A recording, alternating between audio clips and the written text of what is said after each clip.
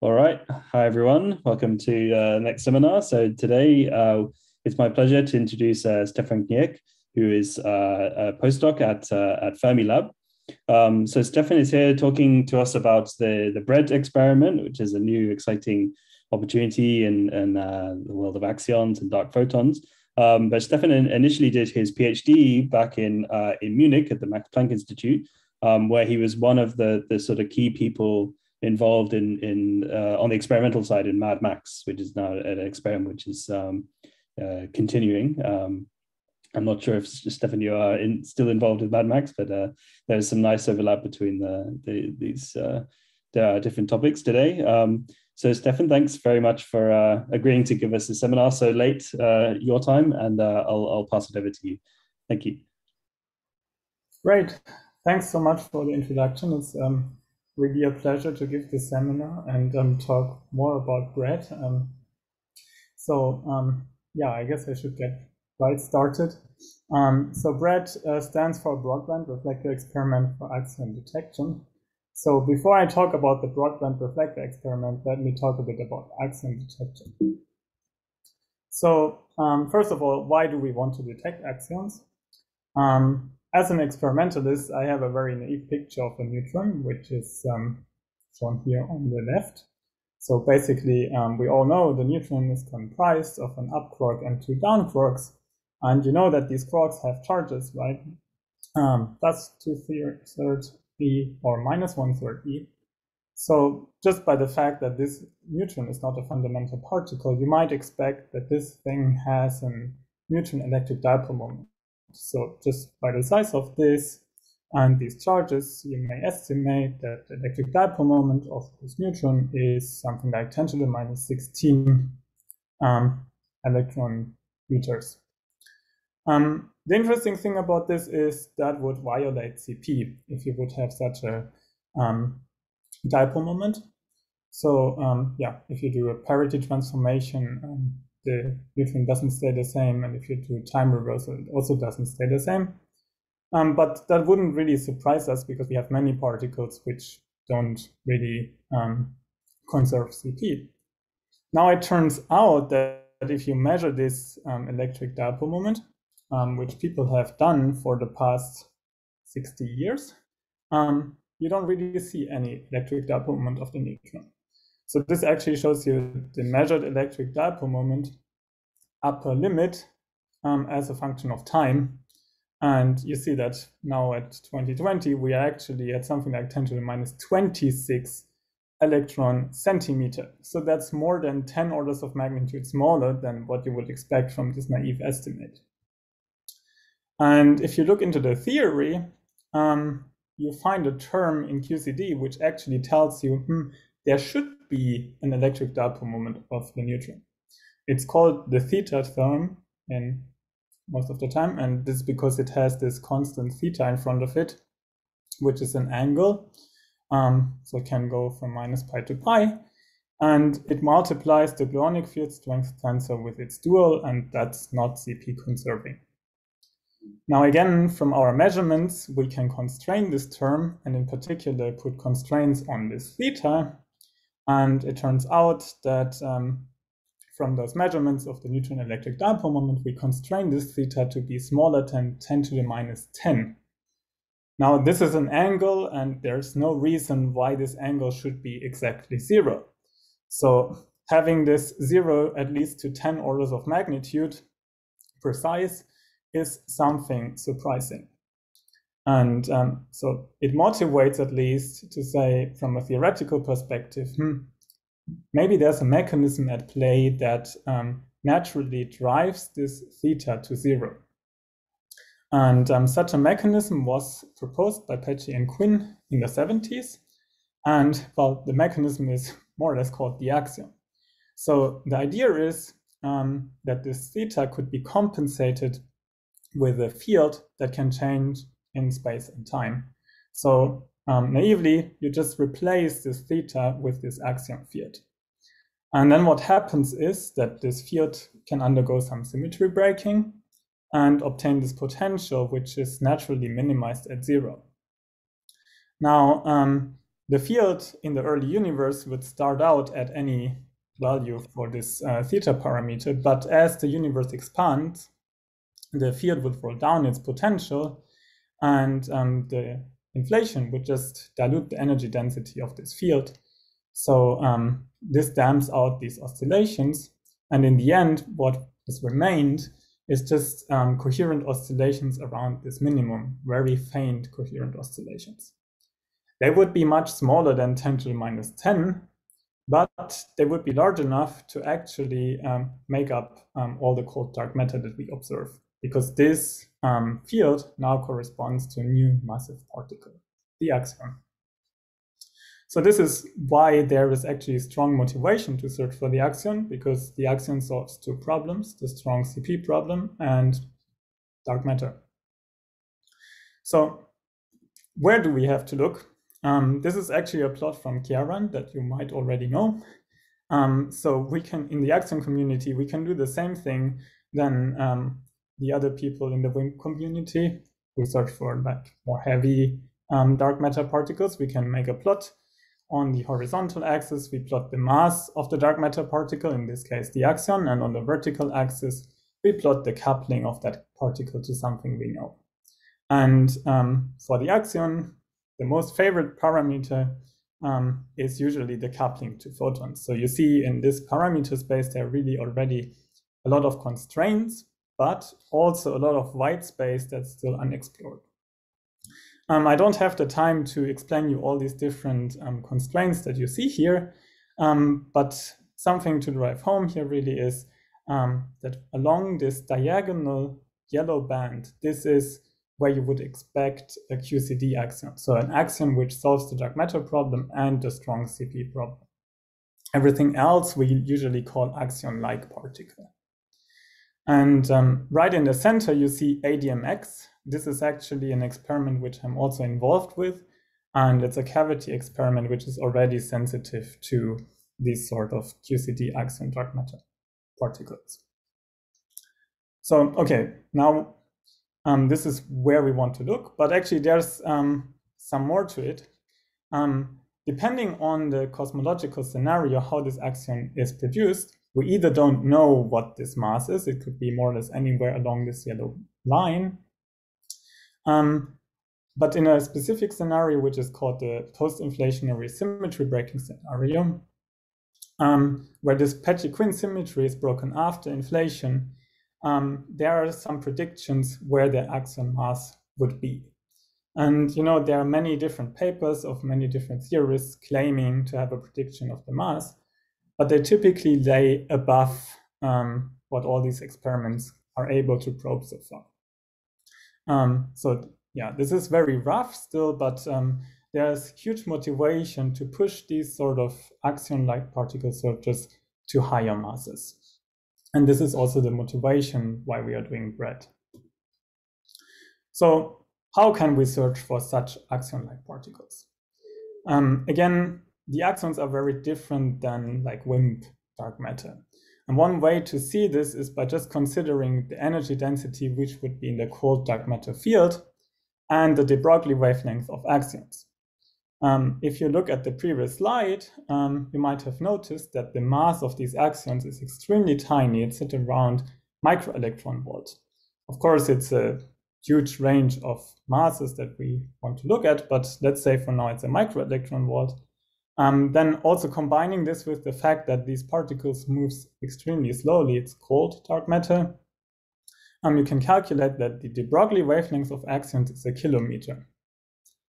Now, if you have a 1 microelectron volt particle in a de Broglie wavelength cube of like 1 kilometer, and you want to make up 0.4 gigaelectron volt in a cubic centimeter, you can easily calculate that you need a massive amount of particles to make up the dark matter.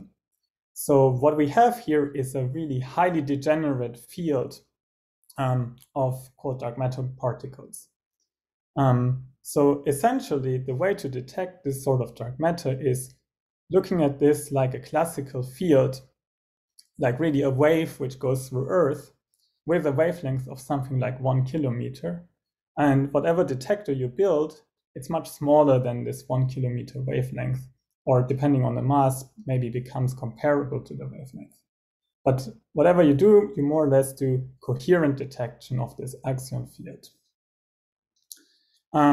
So to make it a bit more theoretical, of course, you can write down the interaction between this axion field and your photon field, which essentially just gives you modified Maxwell's equations. So what the axion does, it gives you source terms to your Maxwell's equations. And one way of looking at this is if I provide an external magnetic field, essentially what happens here is simply that I get a so-called axion-induced electric field, which is proportional to the external magnetic field and the axion field.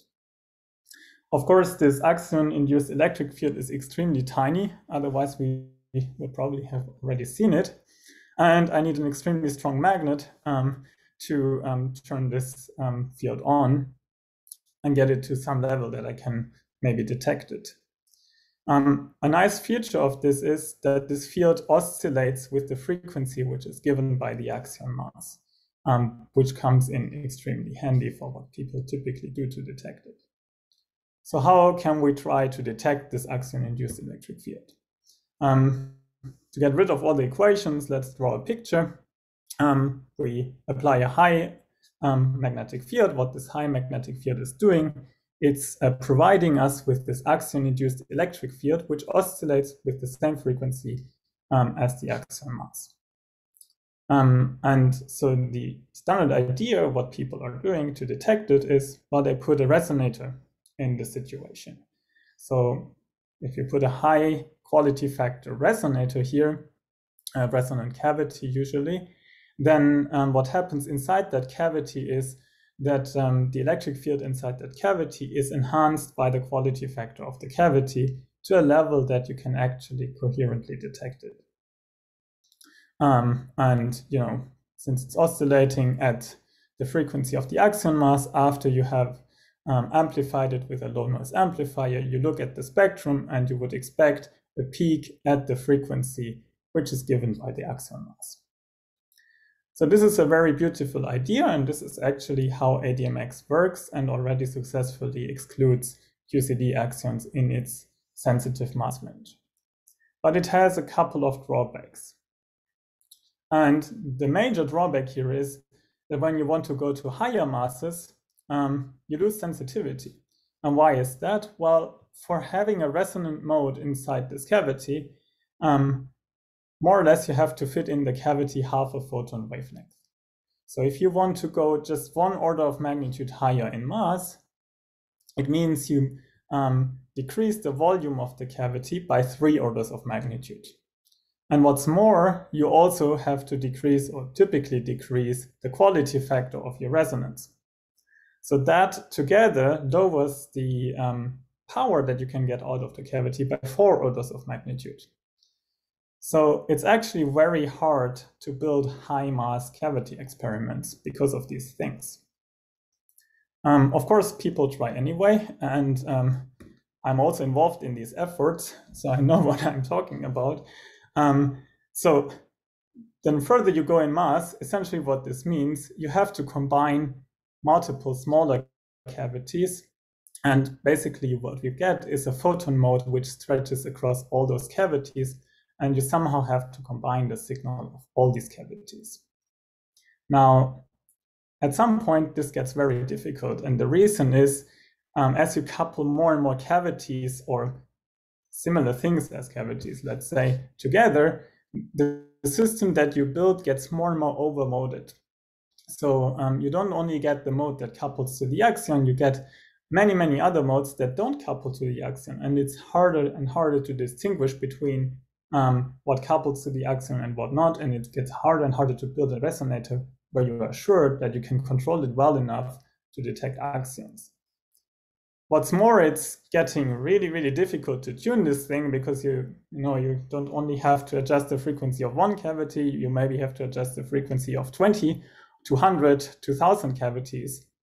And you have to make sure, if you want to combine them coherently, that they are all at the same frequency. So this gets really hard. So we can be very radical now and say, well, okay, it seems like this concept doesn't work anymore at some certain point. What else can we do?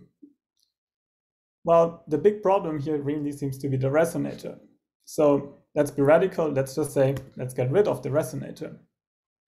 And actually, at the high mass limit, you can actually calculate that Q equals 1 is the best you can do. So what does that mean, Q equals 1? Well, it essentially means you still have sort of a cavity, but it only consists really out of a single metal wall. You don't have a resonance anymore. And this idea is called a dish antenna. So how does a dish antenna work? A dish antenna is basically still having this high external magnetic field, but now instead of a cavity, just a metal wall.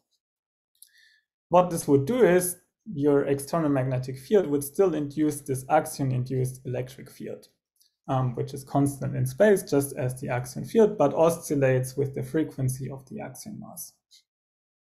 Now, in your metal, you have electrons, and they will see this electric field, which is induced on the surface of the metal. So they will start moving according to this axion-induced electric field, and they will try to cancel it out. So a metal which has electrons moving on its surface, well, that's an antenna, which is exactly why this is called dish antenna. And an antenna emits electromagnetic radiation. So the idea here is really to detect this emitted electromagnetic radiation from this metallic surface. And yeah, this is exactly the resonator idea, but setting Q to 1. Now you could ask, well, if you set Q to 1, isn't the power much too low? And yes, of course, the power gets lower. So you can calculate what the power is. And it's easy to see that this value is smaller than what you saw for the cavity. But there's this factor of the area of that dish. And at some point when you have to make the volume of the cavity and the quality factor so small because of the high mass where you're operating at, this wins because you can just increase the area of the dish and get a larger power. Okay, so this is a nice idea. Now, as experimentalists, we have to implement that, and we somehow have to detect this radiation. So what these people who proposed this idea first came up with is they proposed to have this metal formed in sort of a half spherical dish form. What this would do is that the photons emitted from that dish would be emitted perpendicular to the surface and focused in the center of this dish. This works beautifully in theory, but the drawback is to make that work, you need a magnetic field which is parallel to that surface.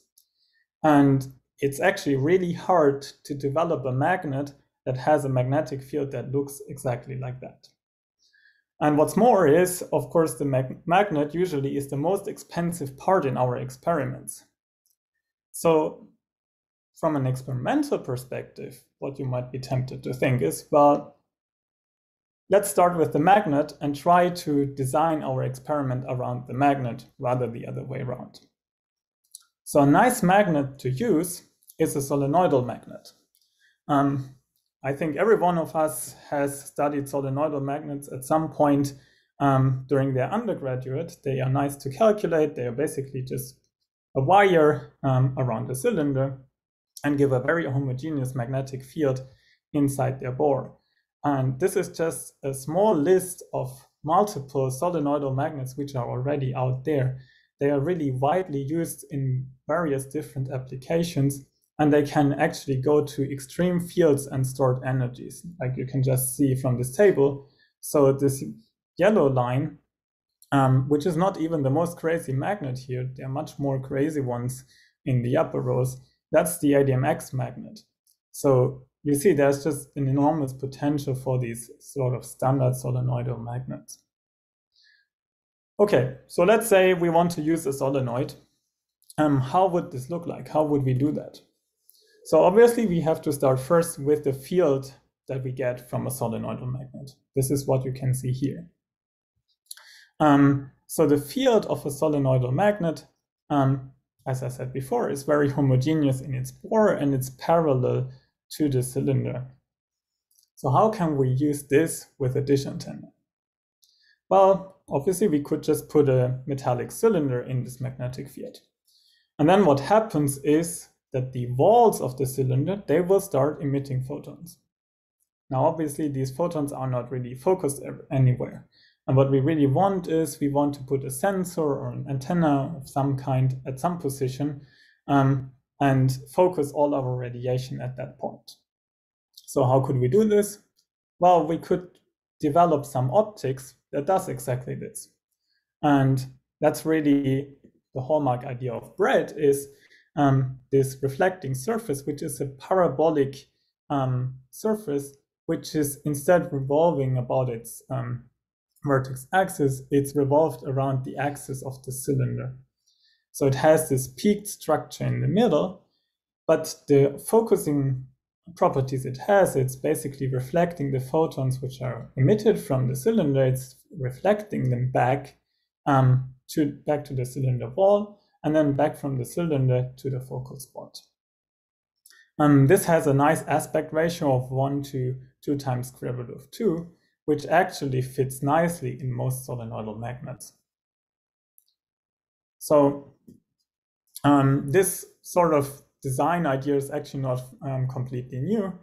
Similar designs have been around since the 19th century. When people wanted to do sort of the opposite, you have a light source, which is a point source, and what you want is a very more or less collimated light beam. You can actually do more or less the inverse. So 19th century lighthouse mirrors looked actually quite similar. Okay, so that's the design, how we can do our optics. Now, the final step is really to come up with something that can detect this thing, these photons that arrive there. And there are different techniques to detect photons. What we, as physicists working on ADMX and cavity experiments, are very familiar with are heterodyne detection methods. The nice thing about heterodyne detection is you detect the amplitude and the phase of an incoming electromagnetic wave. So you can have very high frequency resolution, which is nice for the axion because it's just a very narrow line. But the drawback is really it's quantum limited, at least in its basic version. So as you go up in axion mass, and meaning in frequency for your resonator or also for the dish antenna, the noise that you couple into the system just goes up proportionally, the quantum limited noise. And there are various ways to try to evade this. One way is use a bolometer. So what you're doing here is basically you have some sort of absorber. A photon comes in, you absorb the photon, and all you do is you measure the power that has been deposited in the absorber. So you lose all the phase information, but you're not interested in any phase information. You really just want to know how much power is arriving at the absorber. So that can get you below the quantum limit. And something else, of course, what you can try to do is you can try to actually count individual photons that arrive here with various techniques. One technique is using an SNSPD, and I will talk about this later on in more detail. So these different receiver types, they scale conceptually differently in their sensitivities. So that's exactly the same plot as I showed before, just a little bit more zoomed in version. So here you have all the cavity experiments, here the yellow band with the Axion models, and sort of these lines, they show you how these different detector types, how their sensitivities scale with axion mass. And I think something nice here is actually for a dish antenna of a given size, the emitted power is constant along this Axion model band. So if you just follow along this band, the power is constant. And that's why the bolometer sensitivity is actually parallel to this band as well, because the bolometer really just cares about the power that's deposited. Of course, not so for the standard quantum limit with heterodyne detection, because as you go to higher frequencies, you get your quantum limit goes up, so your sensitivity goes down, and you directly see that it's very hard to go with heterodyne detection to like higher masses because of the standard quantum limit. However, if you really count photons, then of course you have to count more photons at higher masses, so you have a similar issue than the quantum limit, but it's not as harsh because it just goes with the square root of the number of photons.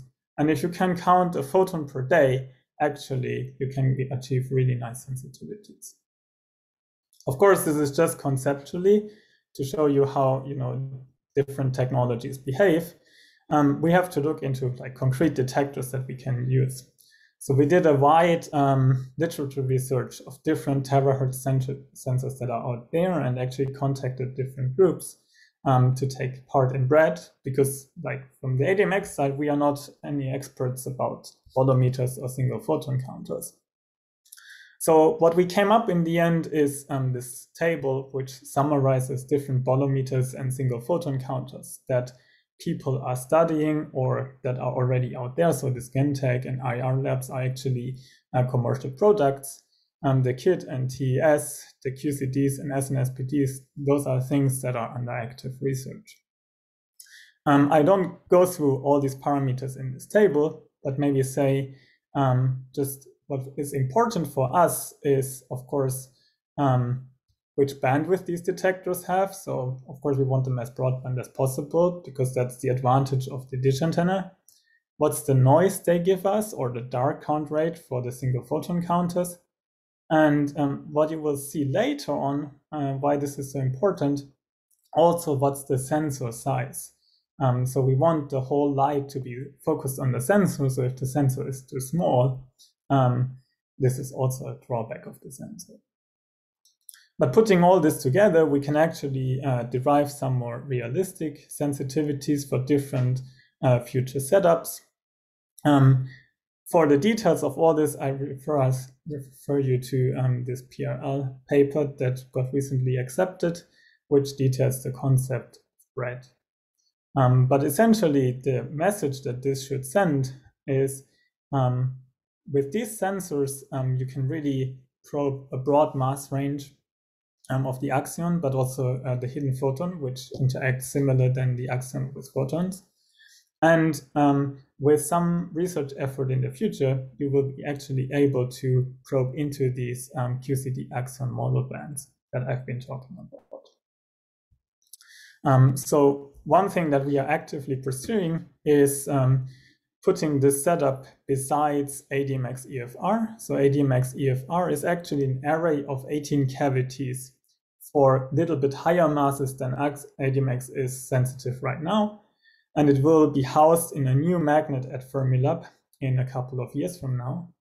So this is something that will definitely come along, or almost definitely come along. And the idea is that this will have space to house other experiments beside it and to do R&D on those experiments. And it's connected to millikelvin fridges, so we can actually cool down things to extremely cold temperatures. And it would have space, for example, for BREAD experiment as well. So we could operate this at almost 10 Tesla in a large magnet board just besides ADMX, and would have an area of 4 square meters, which brings us close to some of the limits I actually showed on the previous slide. So that's the vision. How do we get there? Now really the fun part of the presentation comes, I think. Like the first prototypes that we already have at hand. So, and what I would like to start is really the heart of all this. Before discussing any particular frequency solutions that we are looking at, what we need for any sort of pilot experiment is we need this inner reflector, which is really the speciality of BREAD. So what we did over the past year is we actually started to buy these parts. So this is just the upper part of the inner reflector, which we recently got and we started to characterize. And this is really important because obviously we want to know the optical properties of this reflector and whether they are sufficient for what we want to do. So there are different methods how you can actually characterize this. It's also something we are learning, and it's extremely fun. So the first thing that we are doing is we actually directly try to test the optical properties of these reflectors. And this is what you might have seen while you were waiting for this session to start. We can reflect test patterns of these reflectors. And this is what you see here on the left. So for example, on this part here that we got, if you reflect radial lines, you see that the reflection is very sharp on that surface. But if you reflect concentric lines, you actually see that they get blurred out on the surface. So the optical properties of this part azimuthally are very good, but vertically they are a little bit less good. Still good enough to be used in some of our experiments. We can confirm this with other methods. So one very obvious thing to test the optical properties is just reflect a laser beam, as you can see here. And you can directly see that actually there are horizontal machining parts on that upper reflector piece that we had manufactured. So that's consistent with what you have seen on the previous slide. And then we can go ahead and directly try to measure this. So what you see here on the left is a coordinate measuring machine. And this has a little ball on top here, which it moves along the surface. And whenever this red LED turns on and off, it measures the point. So it really presses that ball against the surface, and it can measure positions with micrometer accuracy. And what these plots show is basically the result. So if we go horizontally along that part, we see deviations from what we would expect at the 5 micron level. But when we go vertically, we see deviations that are more at the 50 micron level, so 10 times larger, plus some systematic deviation that's on the part as well. So this, again, it shows you that the part is good horizontally and 10 times worse vertically. But still, this is 50 micrometers.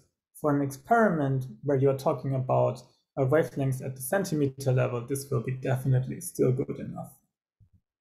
So talking about experiments at the centimeter level.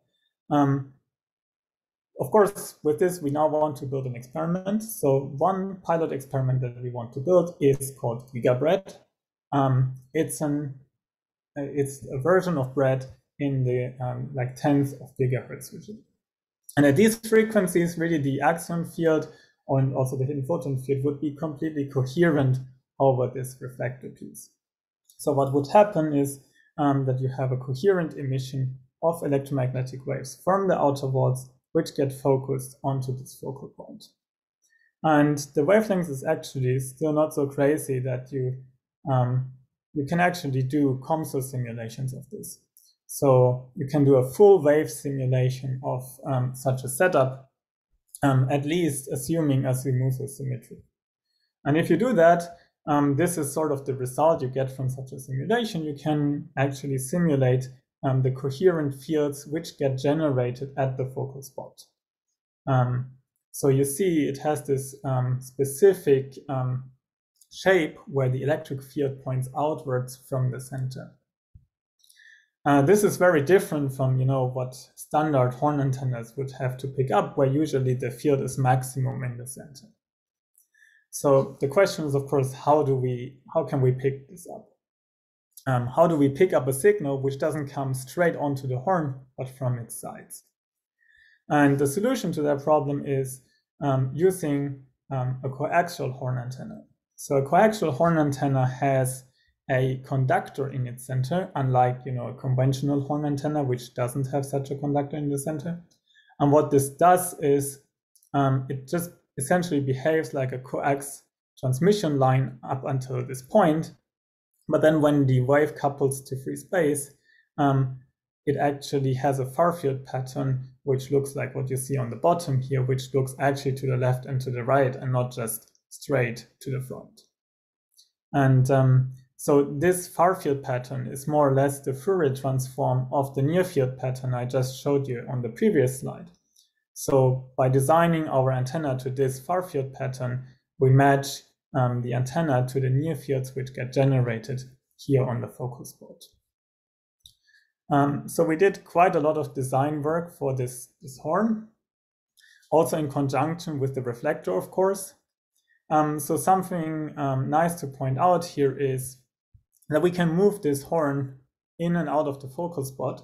And when we move it out of the focal spot, we don't have any sensitivity to axions. So this is a way to check whether a signal that we have is actually an axion or not, because when we see something, we can move the horn out of the focal spot and see if the signal goes away.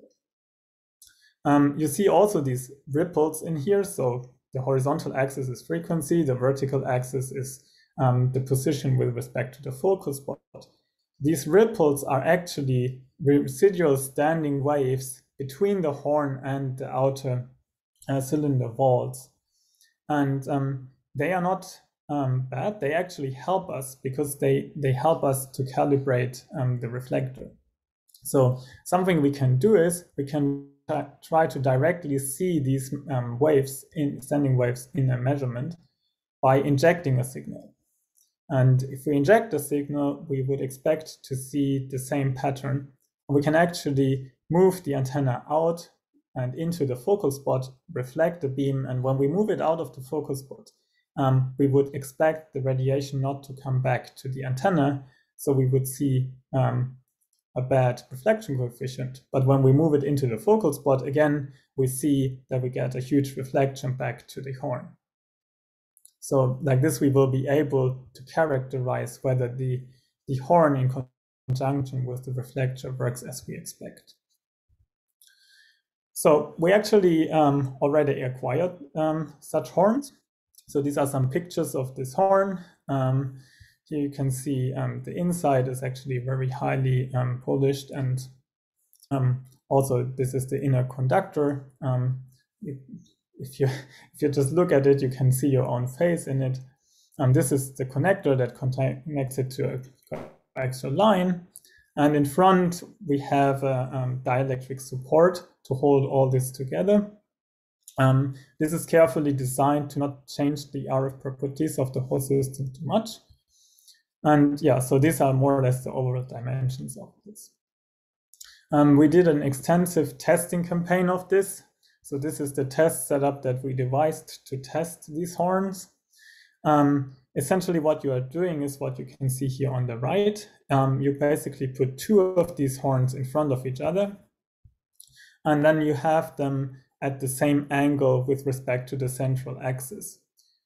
So the idea is to actually measure this far field pattern, which more or less is the Fourier transform of that near field pattern that we've been talking about, and to confirm that they are able to pick up this signal that we wanted to pick up. So what we can do is we can rotate those antennas around this axis. To give you a better feel of scale, this is our graduate student Gabe, who's been very productive on this, sitting in this RF shielded room with all these absorbers around to make sure the antennas really just see the signal from each other. So the two antennas are sitting in front of each other here. And so this is just a little nice video of how this relative movement looks like. So you can see we have two of these horns and they move to the same angle with respect to each other. The actual measurement takes much longer than what you see in this video, but I think it nicely illustrates how the measurement procedure goes. So this is how we do it. What is the result of when we do it? So these are the far field patterns that we actually measure. So blue is simulated, orange is measured. It's hard to make them match exactly, but you basically see that the orange curve more or less follows the blue curve. And if you calculate the matching between the two, you find that in terms of the power that our horn will pick up compared to the simulated horn, that they differ maybe by a couple of % at most. And as you go to higher frequencies, actually the match gets better and better. So this is now at 15 gigahertz. So we are confident that we understand the RF properties of these horns and that we will be able to use them in the GigaBREAD experiment. Of course, the horns are not the only thing that you have to worry about. We want to pick up the signal that arrives at the focus spot with a large bandwidth. So we have to devise a data acquisition chain which can handle a large bandwidth. And what that means is, well, you put a large bandwidth amplifier, low noise amplifier there, which is not a big problem. You do down conversion to a band which is from 0 to whatever bandwidth you want. In our case, we want to have a 4 gigahertz bandwidth. The challenge comes in when you want to sample this signal. So usually what people do is they sample signals of a megahertz bandwidth or 50 megahertz or maybe 100 megahertz. We want 4 gigahertz to really see the broadband response of this reflector and to be able to probe all the frequencies within that 4 gigahertz bandwidth at the same time. And the challenge here is Nyquist just tells you that you have to sample this signal at twice the bandwidth that you want to have, because if your maximum frequency is 4 gigahertz, you need to sample it with 8 gigahertz, otherwise you won't see the oscillations, obviously. So what this means, if each of these points generates a byte of data, you are generating 8 gigabytes every second. So the challenge here is really to devise a system that can reduce this 8 gigabytes in real time, so you not have to save 8 gigabytes of data onto a hard drive, and which is, yeah, basically we can't do. So how do we do that? First of all, we use an FPGA board to do that. On this FPGA board, we can implement a polyphase filter bank, and all this is doing, it's parallelizing that process that's doing the FFT of these spectra. So it's splitting the spectrum up in 16 subspectra, which are only like 500 megahertz in bandwidth, and then it's doing the Fourier transform of each of those spectra individually. Like this, you can do the FFT of these spectra in real time. That doesn't solve your problem with the 8 gigabytes per second yet. For that, you need a second step, which is you have to average down your data in real time. Of course, we get 8 gigabytes per second, but we don't need to save all these 8 gigabytes. All we care about is like tiny signals above the noise. So what we mainly see is the noise, and what we actually want to do is we want to average the noise out and in the end only see the signal. So the idea is to do, for a time of each 1 second, sum up all the FFTs that we get on the board and then transfer it to an outside computer and only save average spectra every second, every 30 seconds, depending on how you will configure it in the end. So we actually did already quite a lot of simulations to make sure, you know, the memory capabilities of this FPGA board are sufficient such that we can do this. And what's really the name of the game here is how many bits you want to retain from the data that's coming from the FFTs, so you don't run into quantization errors, but on the other hand, don't overwhelm the memory of the FPGA. So that's on its way, and it's the FFTs are already, and the polyphase filter bank is already implemented, and the average is to come in the next couple of weeks, actually. So when we put all this together, this is what we expect in terms of sensitivity to these hidden photons. So again, this is the same plot as I introduced you at the beginning, now just for a different sort of particle, the hidden photon. For the hidden photon, you have the advantage that you don't need the external magnetic field, but other than that, it interacts exactly in the same way. And you see, if we have this 4 gigahertz bandwidth and just do a single day measurement at room temperature with the system that we are designing right now, we easily should be able to get competitive limits in this parameter space. And if we do a 1-year measurement and split it up in 3 different bandwidths that we scan over 4 months each, we would be able to even improve this further. To compare this to sort of the bandwidth that all the sort of cavity experiments have obtained earlier, it might not be as sensitive, but it's much more broadband in terms of the masses that you probe.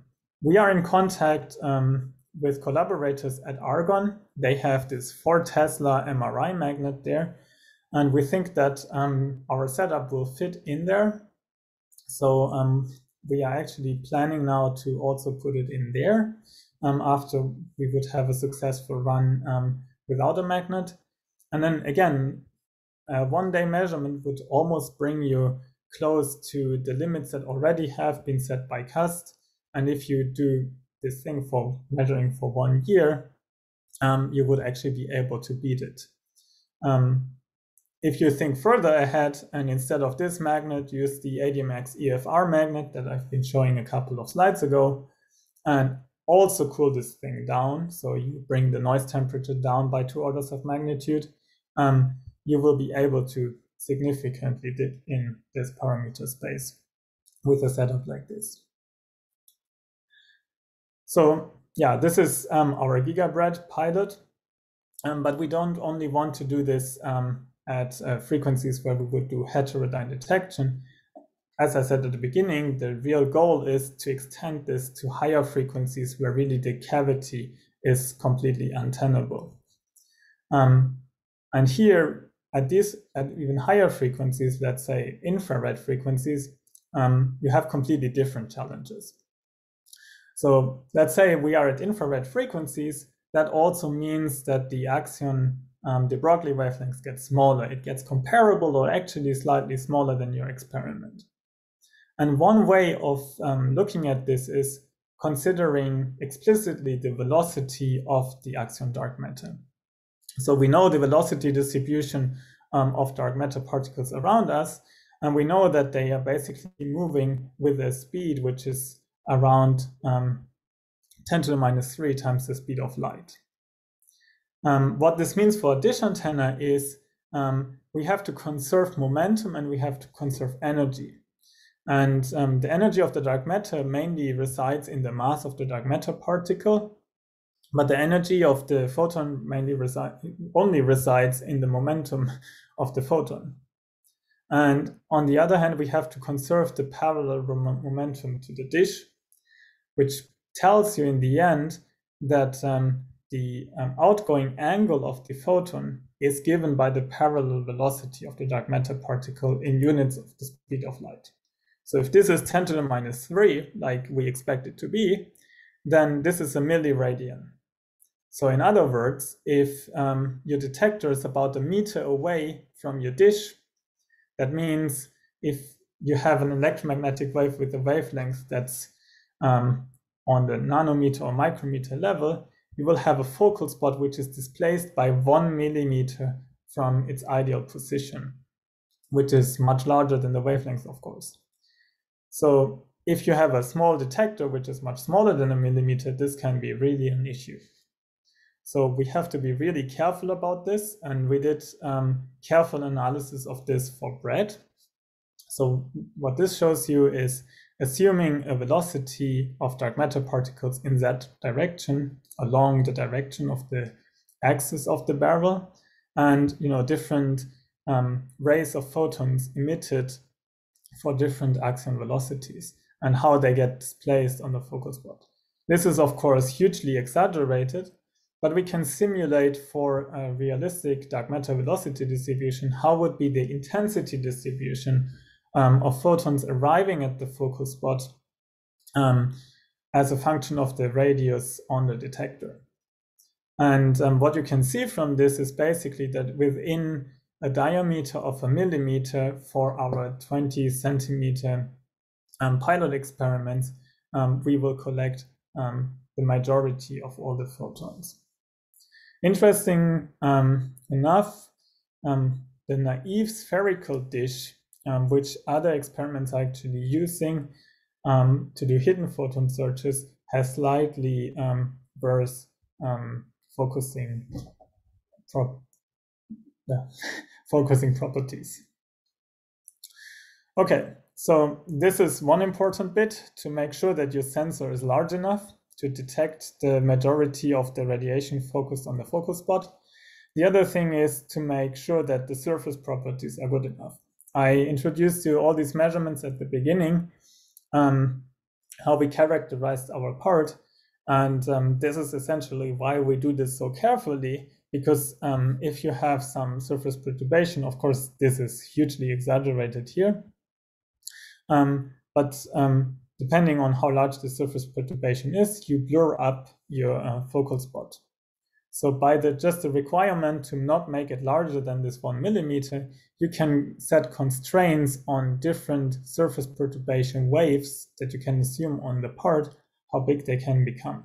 And essentially, this just tells you again that any angular deviation they set on the surface has to be less than this 1 milliradian that you anyway get from the velocity effects.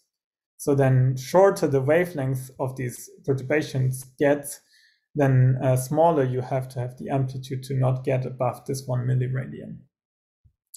And so basically, if you have any surface perturbations over length scales of centimeters, they already have to be at a level smaller than a micrometer. And that tells us that we need to go to relatively fancy manufacturing methods for these inner reflectors to do it at optical frequencies like telescope optics. And we are in contact with various diamond turning shops to have this part manufactured by diamond turning. The other thing to build an experiment at the infrared frequencies is, of course, the detector. And unlike a horn at the gigahertz frequencies, what we are envisioning for InfraBREAD is using an SNSPD. So this is actually an SNSPD that we are already testing at Fermilab. It has a 15 × 15 micrometer area. And the way an SNSPD works is actually relatively simple. This is an array of wires, nanowires, that are superconducting. And if you have a photon at infrared frequencies impinging on those wires, they break the superconductivity of these cables locally. So if you run a current through those wires, it will go through those wires as long as they are superconducting.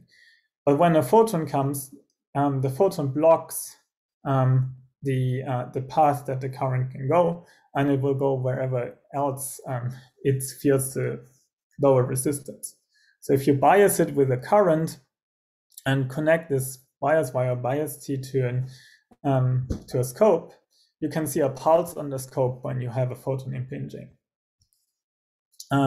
So this is what we want to do at infrared frequencies. And for us, it's of course very important that this technology works at the wide range of incident angles, which we are studying at MIT with rigorous coupled wave analysis. And preliminary results seem to indicate that with relatively standard SNSPD designs, you can achieve a wide acceptance angle. So what this shows is absorption against wavelength, and the different colors are different angles, and you see that the difference is not extremely huge actually. We are also testing them at Fermilab. So this is just, again, how we mount them in Fermilab.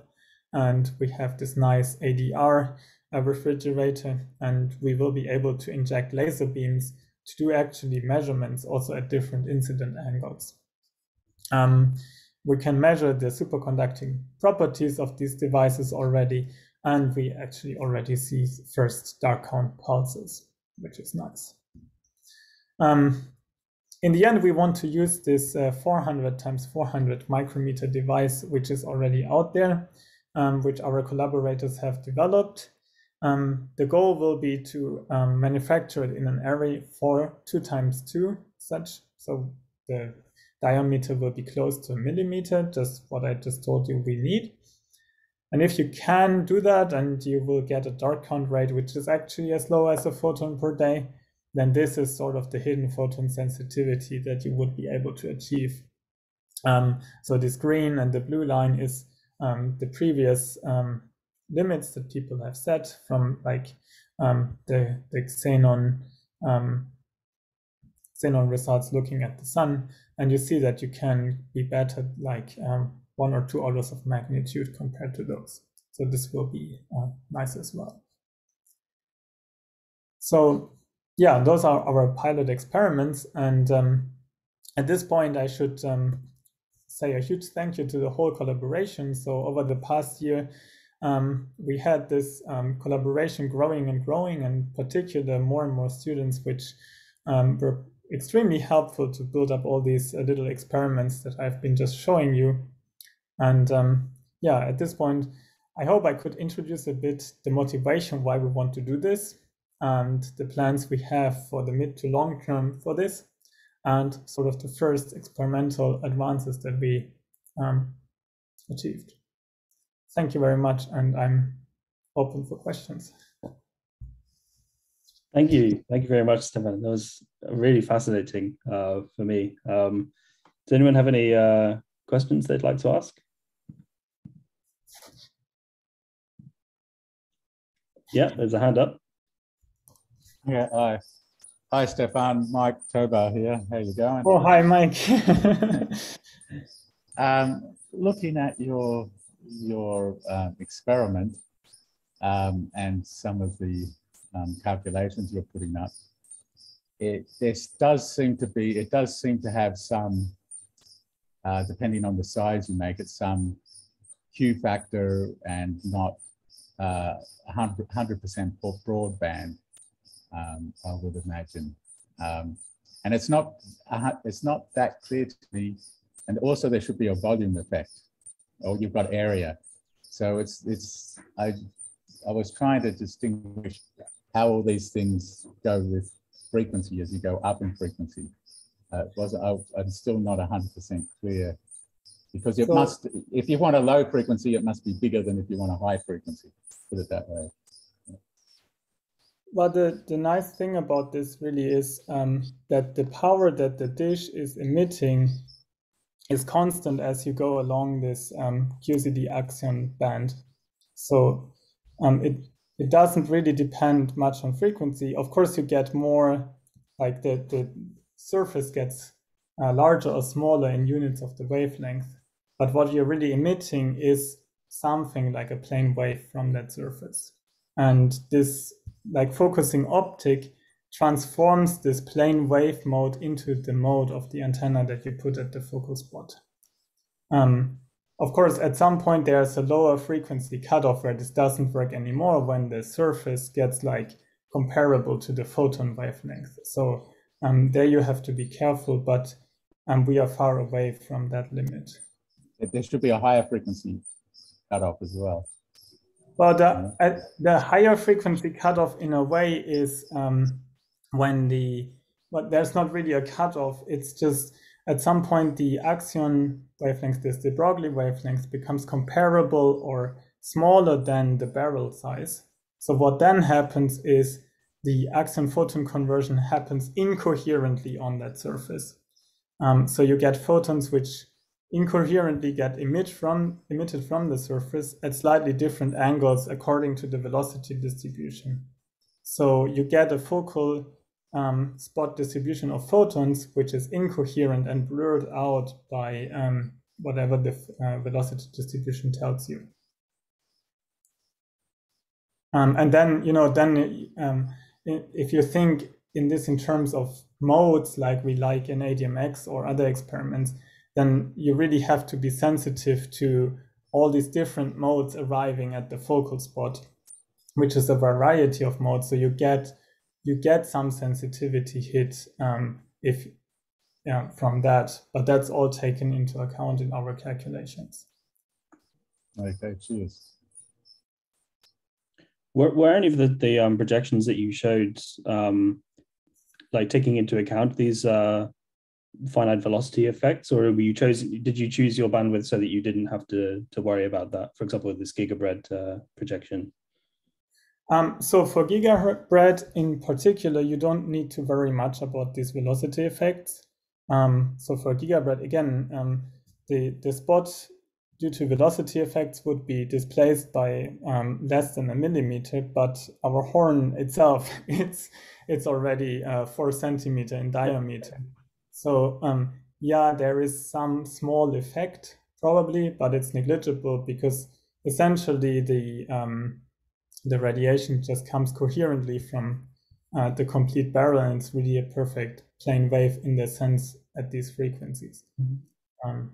At around 100, 200 gigahertz, when we are like the transition to terahertz, there you have to be really careful because that's like the intermediate range between where it's coherent and incoherent. But you still can handle it.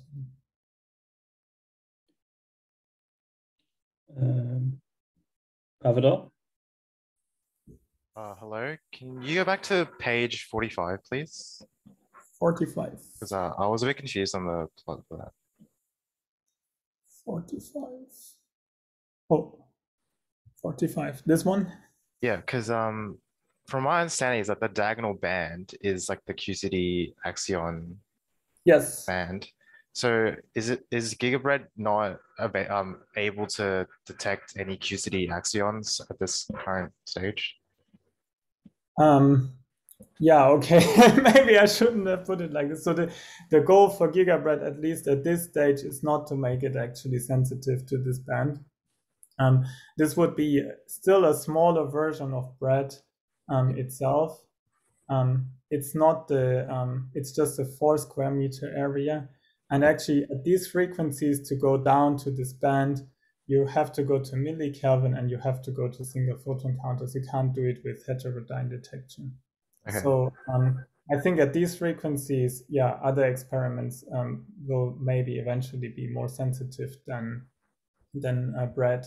Okay. But BREAD is a nice test bed for us because we know how to do heterodyne detection. Okay. But like I said, in the end, we want to go to higher frequencies. Yeah, so it's detecting like maybe possibly other axion-like particles, but not QCD axions. Right. Okay. Thank you. Could you make it bigger, or are you limited on the size of the blanket, I guess? Well, yeah, if you have an infinitely large magnet, you can make it bigger. So put it in CMS. For example, yeah, I think DM Radio already wants to do that, but yeah, but that's not to say that, of course, we in the long term we want to. Let me just put this up. In the long term, of course, we want to make at some point experiments that are sensitive to the QCD axion band just at the higher frequencies. Yeah, it's actually more feasible with the single photon detectors or the bolometers to go there. Does anyone have any other questions?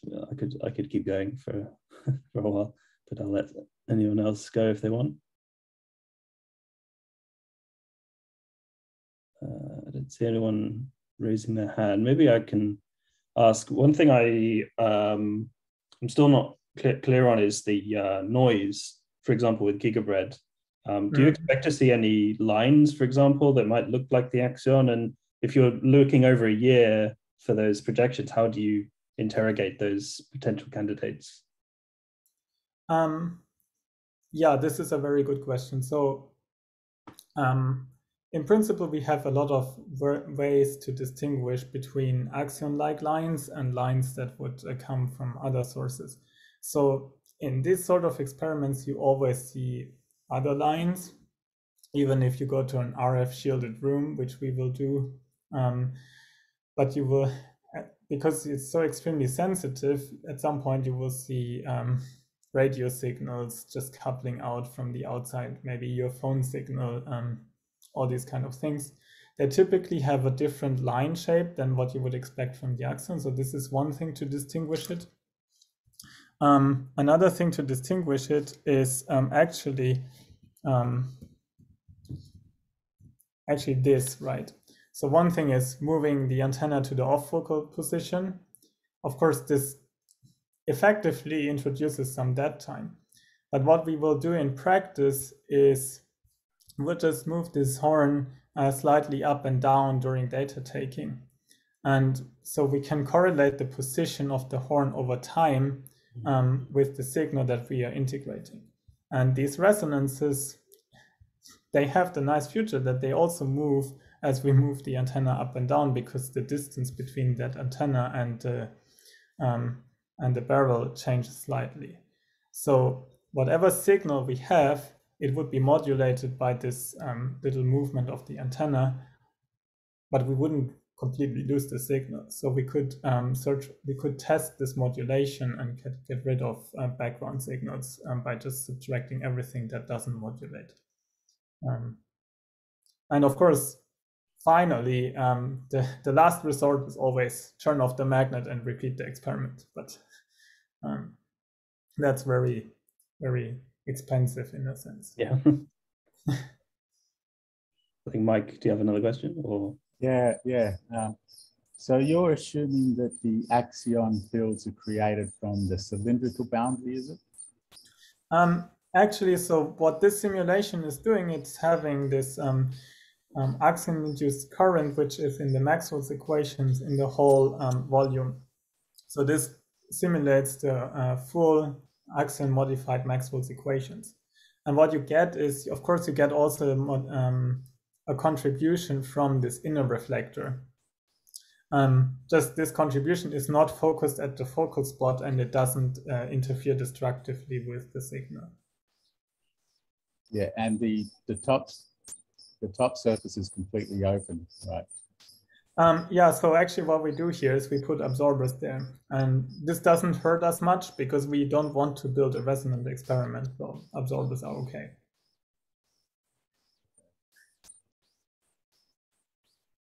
Right. What about thermal noise? Do you model that, or do you know what that contribution will be? Yeah, so I mean, in the worst case, we just see the temperature of the whole reflector. So you just say this is a black body at that temperature.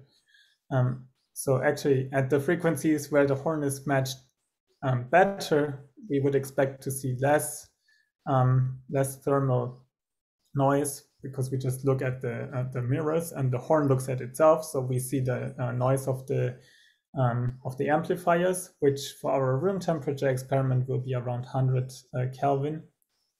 And at the frequencies where it's matched a bit worse, we see a bit of the absorbers. So we see something more close to 300 Kelvin. But in our sensitivity projections, I actually assumed 500 Kelvin just to be conservative.